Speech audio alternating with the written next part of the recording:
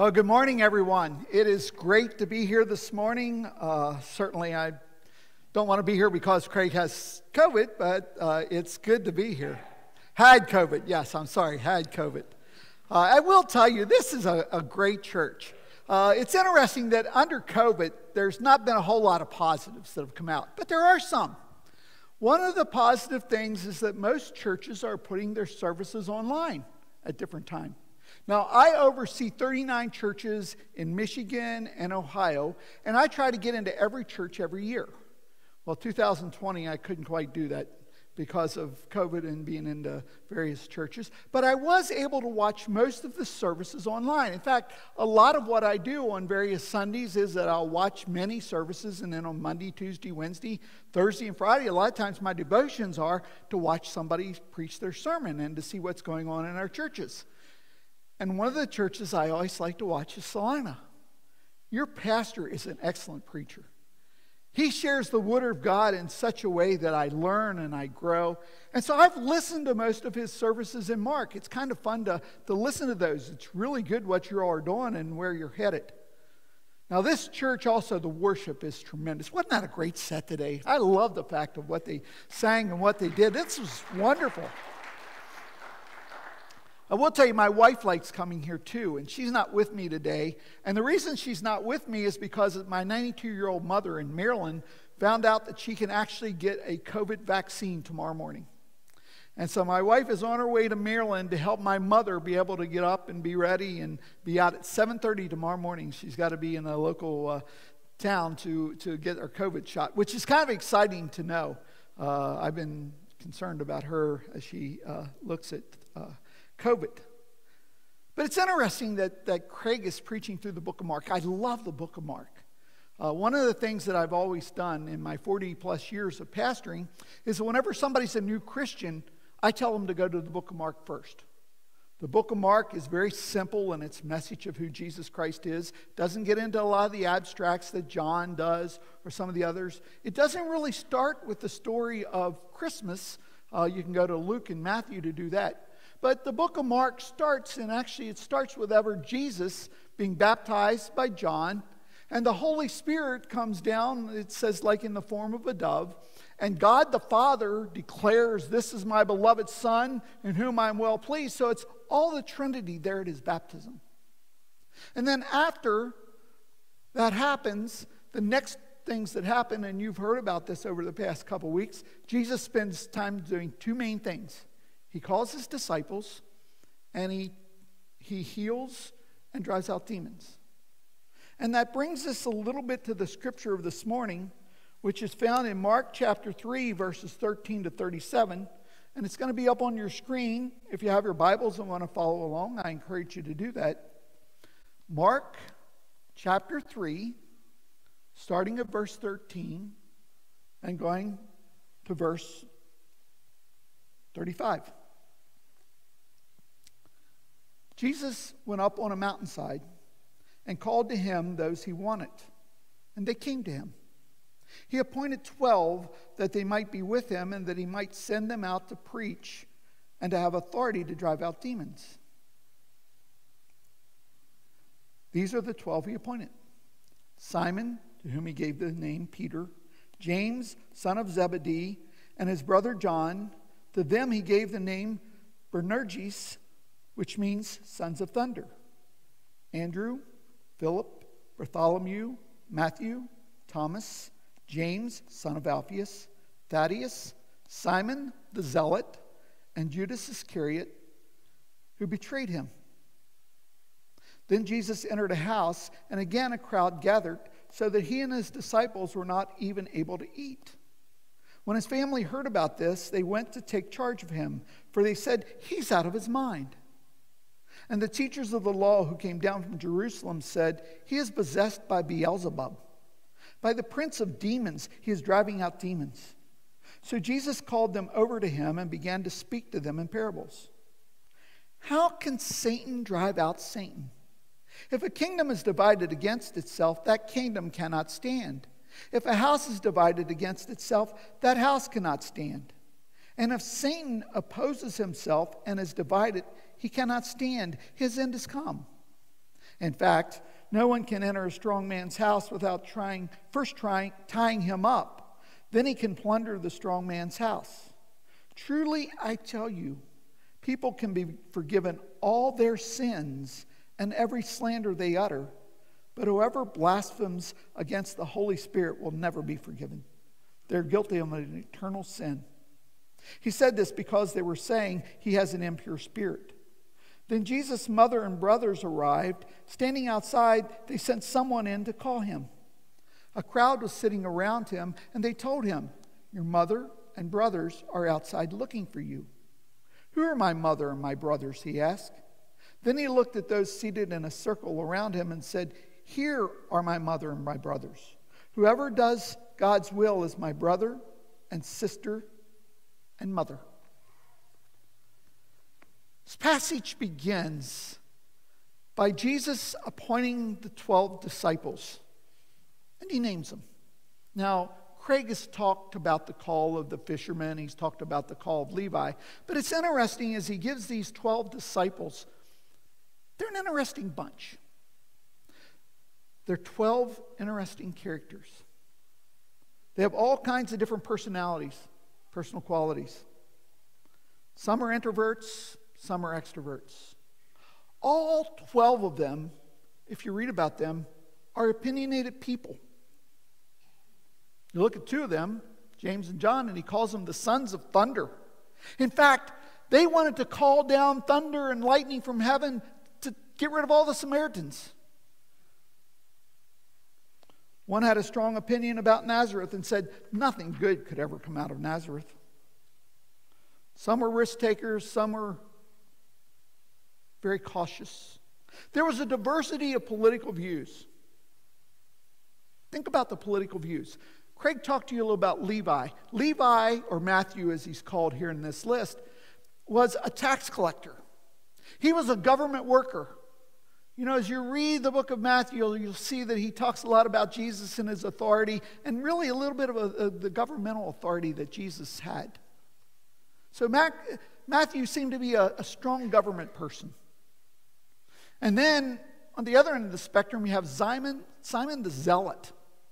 Now the Zealots were a radical bunch that actually were somewhat almost toward anarchy. So you've got both ends of the spectrum there. You've got 12 opinionated people that had all kinds of thoughts and ideas about life. And Jesus brings them together into a group. It's no wonder they couldn't get along with each other at different times. It's no wonder they argued and fought, and Jesus had to often tell them, "Quit that! Stop it!" You know, when I look at their various ideas and thoughts, I think if we brought it down to today, I really do believe that some of the disciples would have been Republicans, some of them would have been Democrats, and some of them would have probably been independents. It took Jesus 3.5 years to bring them together. And they still made all kinds of mistakes. And there are different times Jesus had to stop them and say, "Quit it. Just quit it." But by the end of 3.5 years that they came together, they learned to love each other, to respect each other, and to forgive each other. And they focused on what was important, the kingdom of God and its growth. And you know what we're told in Acts chapter 16? They changed the world. They turned the world upside down. They turned it around. These 12 people who were so different, who were so diverse, changed the world. You know, I want to tell you, in the midst of our situation in our country right now, and I don't need to go into a lot of detail, Craig's already talked a little bit about that. This gives me hope. We have a diverse group of people with all kinds of diverse political views. If we come together as the church, as we come together as people of God, and we as Christians learn to love and respect and to forgive each other and to forgive and respect and love others, we can change the United States and change the world. This certainly gives me hope. But this is kind of amazing that Mark lists them and talks about their differences. He calls Simon the Zealot. He talks about the sons of thunder and sort of gives them their name. They're so diverse. When you look at that and you say, and Jesus is calling them all together, and he's going to make them into a band, and he's going to be with them for 3.5 years, your first thought might be, is Jesus crazy?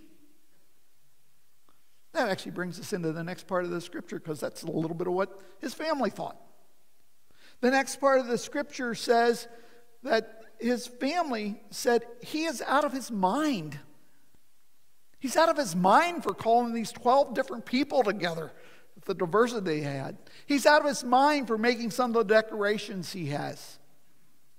Now, his family gets a lot of flack on this. Oh, excuse me for saying flack. They get a lot of criticism on this, but I don't think that criticism is justified. I think they were coming not because they were they were a little bit upset with him, but I think they were coming to try to protect him. You see, already we found that the Pharisees, the leaders of the law, that people had come down from Jerusalem, they were watching him. We already find that the Pharisees and the Herodians had gotten together and said they were looking for a way to kill him. And those rumors probably had already started. And so they wanted to protect him. His family was coming to say, we need to take him away and protect him. We need to protect him from himself. What's interesting is not all of them totally believed at this point.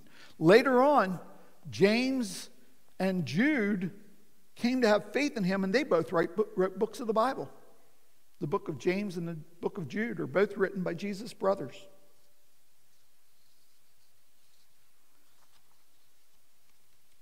He's out of his mind. The very things that his family was worried about seemed to happen right after that. You see, as Jesus was teaching, and there were large crowds that were coming, and as he was teaching, he couldn't even eat. There were so many people there, and it says in the scripture that it was included in that with some high-powered officials from Jerusalem who had a lot of authority. And they said, we can't deny what Jesus is doing as far as his healing. They can't deny that people were healed. They can't deny that demons were driven out. But they said, here's what's causing that. Jesus is possessed by a demon. Jesus is possessed by Beelzebub, which basically is Satan himself. Jesus is possessed by Satan. That's how he's doing this. We can't deny what he's doing, but he's possessed by Satan. Satan is doing this. I can imagine when they said that, Jesus almost probably sort of laughed. And he says, you guys, that doesn't make any sense. That is totally illogical. Satan can't drive out Satan. And then he told a couple parables and said, this is just, it doesn't make any logical sense. And then he made a statement in verse 25 that actually is one of the key statements that we hear in political circles in our country's history. He says, a house divided against itself cannot stand. Now, the reason why that's an important statement is because it's the statement that was given in 1858 by Abraham Lincoln, and he repeated it several times after in our country about the Civil War. A house divided against itself cannot stand. Now, I want to tell you, there's a temptation to preach a whole sermon on that over the fact of what's going on in our nation right now. A house divided against itself cannot stand. But Jesus told them, what you're saying doesn't make sense. And then he makes an interesting statement about the Holy Spirit. And here's what he says. Truly, I tell you, people can be forgiven all their sins and every slander they utter. But whoever blasphemes against the Holy Spirit will never be forgiven. They are guilty of an eternal sin. Ever since Jesus said that, and it's listed in Matthew, Mark, and Luke, ever since Jesus said that, a lot of Christians have been struggling. Did I commit the eternal sin? Did I commit it used to be called the unpardonable sin? Have I blasphemed the Holy Spirit? Did I do something that's unforgivable? In my 40 years of ministry, I had people come to me at various times and ask that question. And I just thought through the past week as I was preparing this, I thought through some of the people who'd come and asked me that question. I had a man who'd been in the military who in the midst of battle said he made some decisions and that those decisions might have contributed to some civilians being killed. And he said, can that sin be forgiven? I told him, absolutely. There was a young lady that came to me and said, we've talked a lot in the church about abortion. Abortion is a terrible sin. And then she says, I had an abortion when I was younger. Was that the unforgivable sin? I said, absolutely not. Absolutely not. That's not an unforgivable sin. Jesus forgives you of that. I had a person who had gotten caught up in some borderline occult practices came and said, have I committed the unpardonable sin? And I said, no. You're forgiven of that. The fact that you feel conviction, you're forgiven of that. Person who had gone to a well-known faith healers rally and came back and said he felt like it was fake, said, well, what if it was real? Because I'm declaring that wasn't real, might I have committed the unforgivable sin? I said, no, not at all. The blasphemy of the Holy Spirit, the eternal sin, was not any of those things. Before I get into what it is, let me just reemphasize what it is not. Killing someone is not the unforgivable sin. Even though it's a bad thing, it's not the unforgivable sin. Moses killed when he was in Egypt. David, a man after God's own heart, killed the husband or had killed the husband of Bathsheba, Uriah. So killing someone is not the unforgivable sin. Adultery, even the worst kind of sexual sin, is not unpardonable. David, I mentioned him earlier, he had adultery with Bathsheba. And God called him a man after his own heart. Doubt is not the unforgivable sin. Thomas, one of the 12, doubted. Blasphemy or taking the Lord's name in vain is not the unpardonable sin. Paul said this in 1 Timothy 1:13, even though I was once a blasphemer and a persecutor and a violent man, I was shown mercy because I acted in ignorance and unbelief. Let me point out to you, Satan, the literal name Satan means accuser. And one of the things that Satan likes to do is he likes to speak and to whisper in Christians' ears and say, you're a sinner. God won't forgive that. God doesn't love you because of what you've done. That's a terrible thing. God can't forgive that. You've committed that sin before. God's not going to forgive that. And I want you to know that God forgives. God forgives whatever sin is present. In fact, in 1 John 1:7, here's what John had to say. The blood of Jesus Christ purifies us from all sin. And when Jesus was on the cross, people that beat him, people that put nails in his hands and feet, people that did terrible things and put him on a cross to die. And he says, Father, forgive them. Forgive them. So no matter what sin might have come into your life, no matter what sin has been present, God forgives. By the fact that you recognize there's sin in your life, you've not committed the unpardonable sin. So what is this blasphemy of the Holy Spirit, the unpardonable sin? Well, explain that. I want to take us to the best scripture that Jesus gives on the Holy Spirit. It's found in what's called the Upper Room Discourse, John chapter 14 to 17. And it's interesting, in John chapter 14 to 17, Jesus is in the upper room. It's the night the night of the Last Supper. After the Last Supper, he's speaking with his disciples. He's going to go out into the Garden of Gethsemane, and he's actually going to be put to death the next morning. And so he's telling his disciples, oh boy, I got some important things to tell you before I go back up into heaven. I have important things to tell you before I die. And so he talks a lot about the Holy Spirit.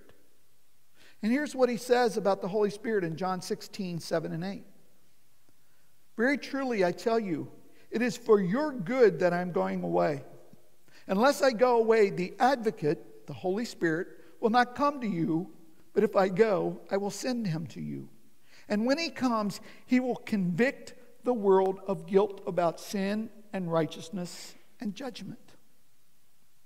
Now, one of the things that Jesus says there, he says, when the Holy Spirit comes, he's going to convict you of sin and righteousness and judgment. He's going to convict you of sin. Just to let you know, it's not Craig's job as your pastor to help you recognize the sin in your life. It's not your parents, although many times parents are pretty good at that. It's the Holy Spirit's job to convict you. The Holy Spirit will let you know that there's sin in your life and that you need forgiveness. The Holy Spirit will guide that there's guilt and you need to be forgiven of whatever sin is present. There has to be a response.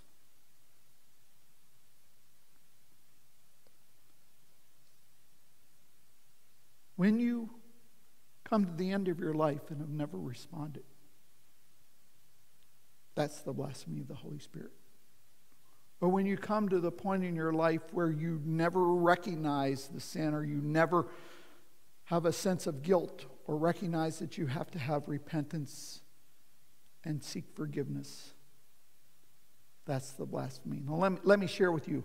A way to explain it to you a little better is to share with you what Billy Graham has to say.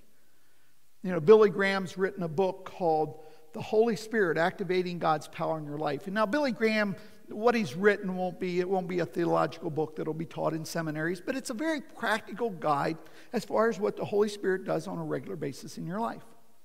And in this book, The Holy Spirit Activating God's Power in Your Life, Billy Graham says there's 3 sins that you can act with the Spirit. And Scripture talks about them. The first sin is grieving the Spirit. I won't go into a lot of detail with this, but grieving the Spirit is when you don't live according to the fruit of the Spirit. It's listed in Galatians. If you don't live according to the fruit of the Spirit, you're grieving the Spirit. He says the second sin is to quench the Holy Spirit. And by the way, he says grieving the Holy Spirit, that's forgivable. It's absolutely forgivable. The second is to quench the Holy Spirit, and that's forgivable. Quenching the Holy Spirit's whenever you don't seek God's presence in your life, when you don't read your Bible, when you don't pray, when you really stop thinking about God. But he said that's forgivable. But he said the third sin, the blaspheming the Holy Spirit, is not forgivable. And here's what he says. Let me quote to you what Billy Graham says about blaspheming the Holy Spirit. The unpardonable sin involves the total and irrevocable rejection of Jesus Christ. It is rejecting completely and finally the witness of the Holy Spirit, which declares that Jesus Christ is the Son of God, who alone can save us from our sins. No one has committed the unpardonable sin who continues to be under the disturbing, convicting, and drawing power of the Holy Spirit. You see, the unforgivable sin, the eternal sin, is when people have terminal unbelief. The reason why God won't forgive is because the person never turns to ask and receive the forgiveness that God offers, that Jesus came to give on the cross. Unpardonable sin is where there's no repentance and no response to the Holy Spirit convicting of sin present in a person's life. Now let me give you an illustration of this. There's various times in my 40 years of ministry where I've gone into hospitals or I've gone into homes where people have asked me, would you go and talk to my neighbor or my father? They're going to go through surgery or they're going to have various things done, and talk to them about Jesus Christ. Now let me tell you, if that's the case in your life, the best thing you can do is actually talk to them yourself.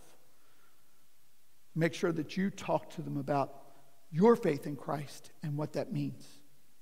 But sometimes there comes a point where you're saying, oh, you know, I've done that and I really would like the pastor to come and talking. So I've gone into hospital rooms, I've gone into people's homes, and I've talked to them about Jesus Christ. And there are times as I talk to them about Jesus Christ, I'll share the scripture, I'll share the fact, there's a gentle confrontation that it's called.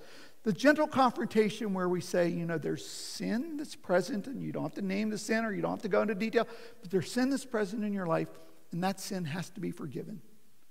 And that's why Jesus came. He died on the cross for you to recognize that sin and to ask for forgiveness and to accept it. And there are times whenever I've shared that with people and they've responded. And they've said, yes, I want that forgiveness. I want to feel whole.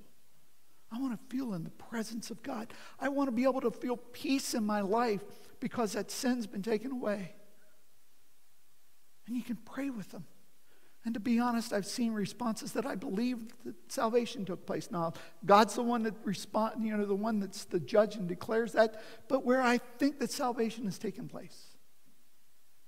There are times where I've shared that with people and they've said, well, I'm not ready. Or, I just can't accept that right now. And when that's the case, here's what I say. I pray to God and I say, God, help their family to be able to share with them or somebody else. Or help them to think about the scriptures they've heard or a prayer that their grandmother's given them way back when. But help them to remember that. Come into their life and help them recognize they need forgiven. And then there are other times that I share with people and there's just a blank stare. It doesn't register at all. Because they have rejected God so much that He's just not present. And when that happens and a person dies and has never responded, that's the eternal sin. That's the blasphemy of the Holy Spirit. That's the unforgivable sin.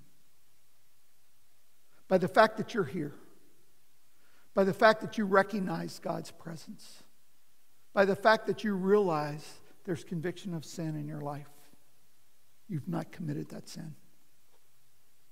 Now, my prayer is that you've responded to that call that Jesus Christ has made in your life. That you recognize that He died on the cross to forgive whatever's happened in your life, whatever, no matter how great or how small. God forgives as long as we accept it. We repent and have faith. If you've never repented or had faith this morning, you need to do that. Talk to Pastor Craig when the service is over. Come up and talk to me. We can take you through that process of what that means. The only way that the unforgivable sin comes is if you never respond before the end comes. Let's pray. Father God, thank you for this passage of Scripture. Thank you for calling those 12 strange people as disciples. All of us can identify in some way, shape, or form with them. But you brought them together to make a difference and help us as a church, help us as Christians to do that. We especially think about that in our society today and what's going on. Help us to love, respect, forgive, just as the disciples came to learn and to do. And then, Father God, help us. Help us to recognize the need for forgiveness, for the conviction that comes, for the sin that is already forgiven because of what Jesus has done, as long as we respond. Help us to respond. In Jesus' name I pray it. Amen.